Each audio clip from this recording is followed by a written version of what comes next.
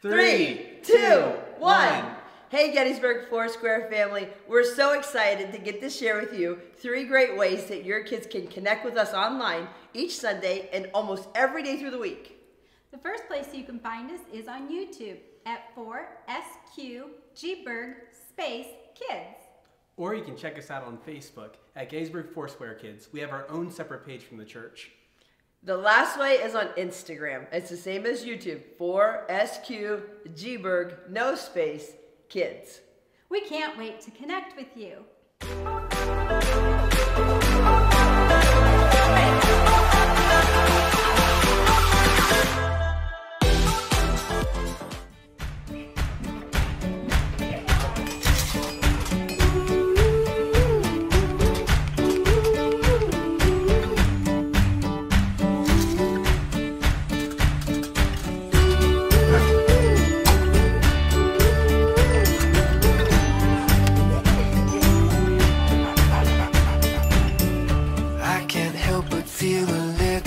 Down, a little worried when I look around. That's why my hope is in the Lord. I fix my eyes upon the God who gives, 'cause all I need is what I have in Him. That's why my hope is in the Lord.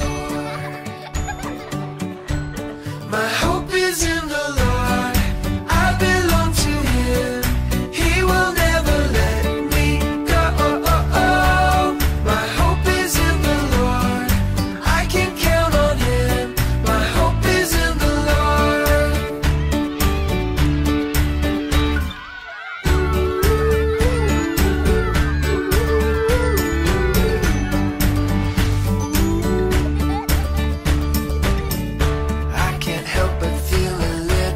down, a little worried when I look around. That's why my hope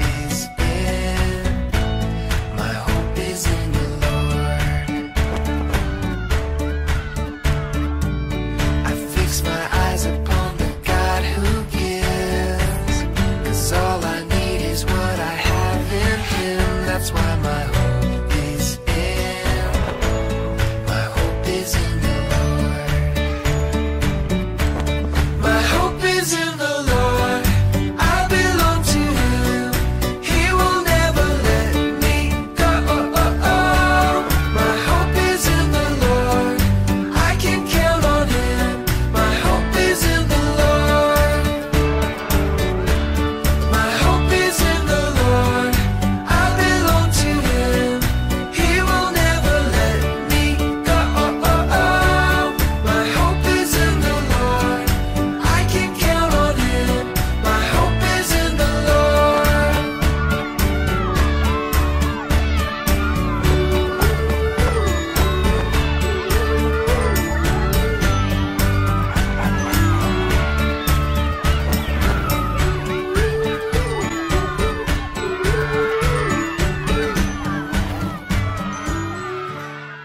Hey kids, we're continuing our story, or our series. I keep saying story. It's all right. 3, 2, 1. Hey kids, we're continuing our series on campfire stories. And last week we talked about Shadrach, Meshach, and Abednego and how God saved them from and protected them from the fiery furnace. And this week we're going to talk about one of their really close friends, Daniel, and how God was just able to protect Daniel during a time that was really, really difficult for him. So I hope you enjoy.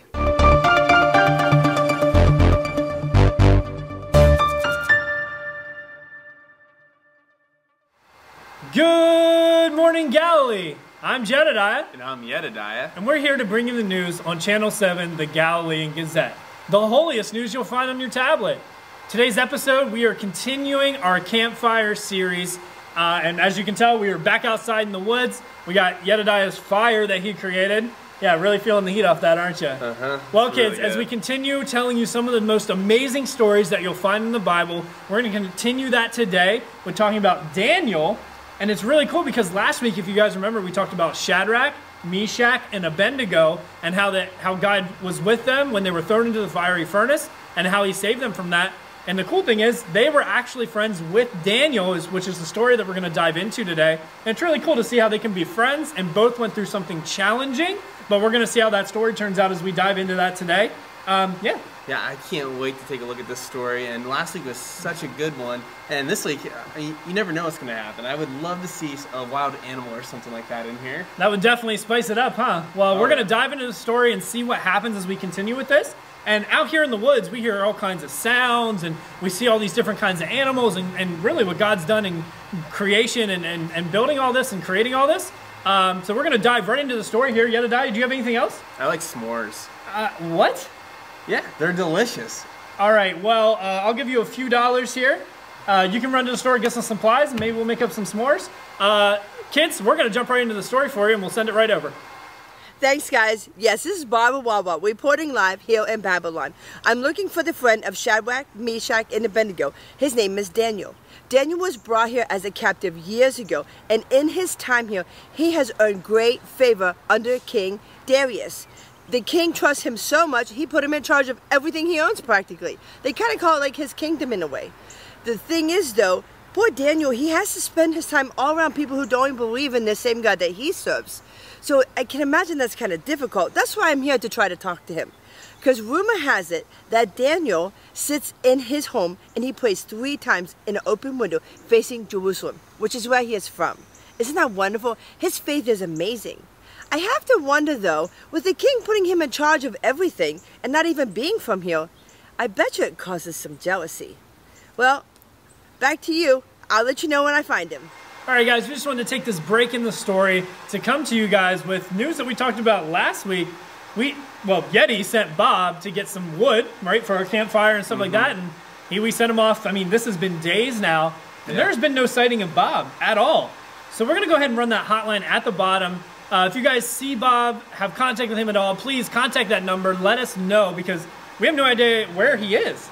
And just in case you guys might not remember, we do have a photo of Bob that we can put up.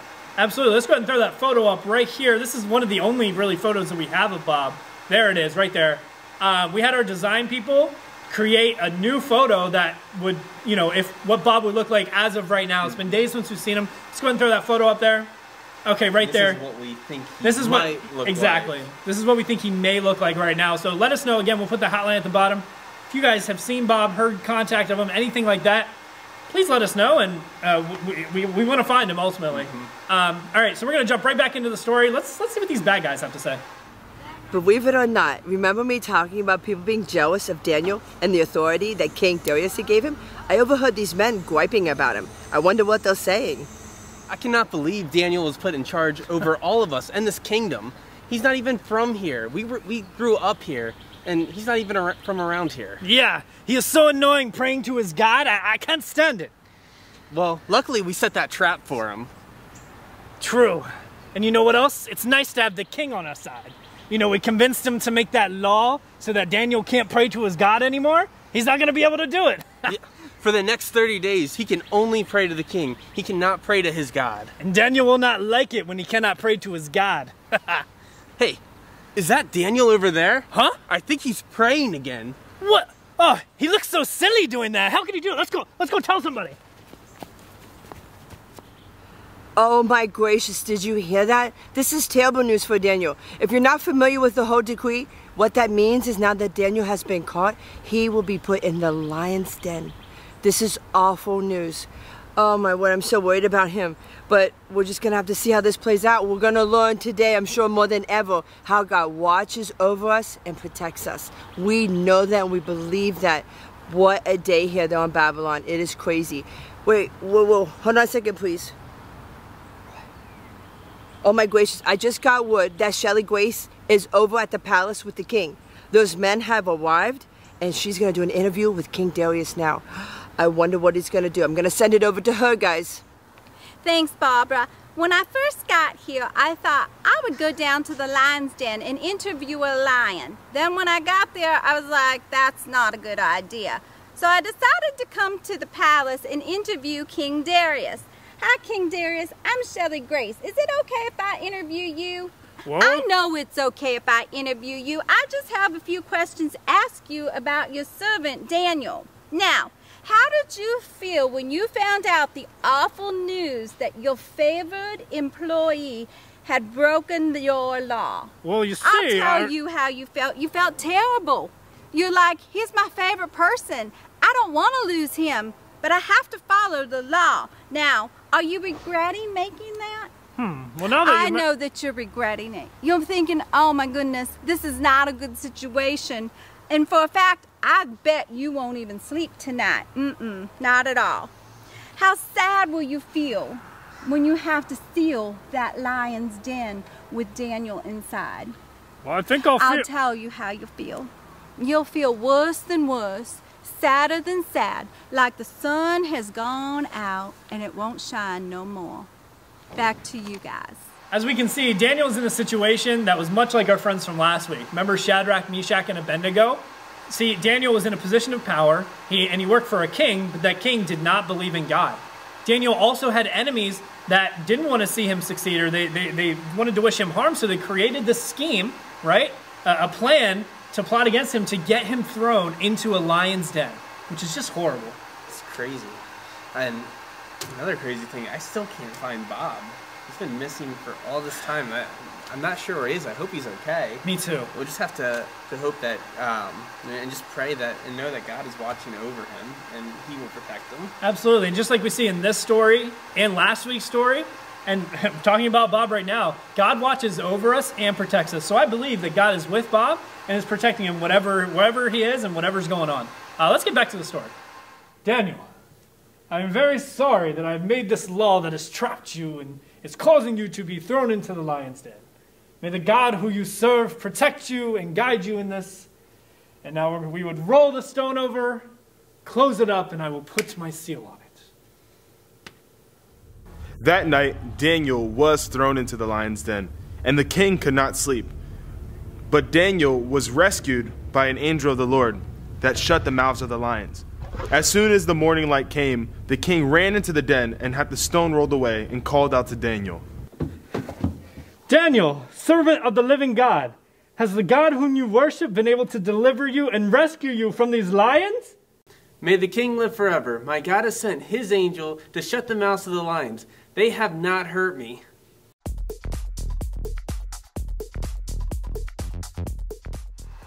What a great story. See, kids, God doesn't protect us from every bump or bruise or everything that we come along the course, but as we saw in the story with Daniel, Daniel went through a tough and challenging situation, just like we do, but God continued to be there for him and to deliver him.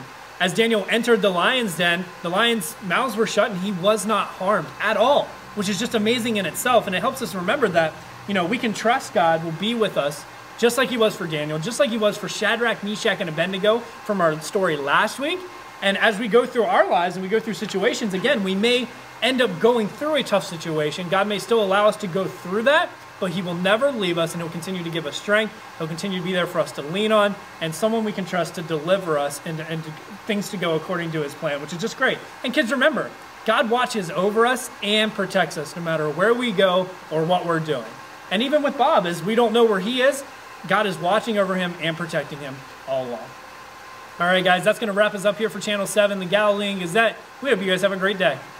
Wow, that was so incredible how God was just able to protect Daniel from the mouths of the lions, and how he was able to send his angel to shut their mouths so that they weren't able to harm him in any way. And that's what God does for us. Sometimes we see stuff, and sometimes we don't see all the different things that God protects us and over each day. And I just want you to know that he will always be there with us, and he's always there watching over us and protecting us. That's a wrap, guys. Let's pack it up. All right, well, good broadcast, guys. Good job, team. Let's get this stuff packed up. Wait, guys, actually, we just received a call. It was actually from Bob. Bob? From Bob? From the hotline? Yeah, I mean... Well, that's great. What's going on? He's pretty upset because he said there's all these missing reports out and people kept on asking him questions, but he's actually on vacation. Vacation? I don't remember him ever seeing anything about a vacation or turning in anything or anything like that. Yeti, do you remember seeing anything like that? No. Flashback. We got a lot of mail this week. Yeah. A little bit of fan mail, bills, all that good stuff. Some of this stuff's not really important. No. Ooh, sale off manna. Okay, manna bread. I like that. I'm going to go to the bathroom real quick. I'll be right back. This one's from Bob. Hey guys, I'm going on vacation next week. Hope you guys do well with your broadcast without me. I'll see you in a week. Bob.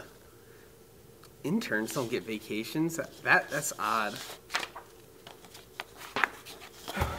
Alright, sorry about that. Anything else interesting come up, important that we need to know? Nope. Okay. Nothing. Just more fan mail.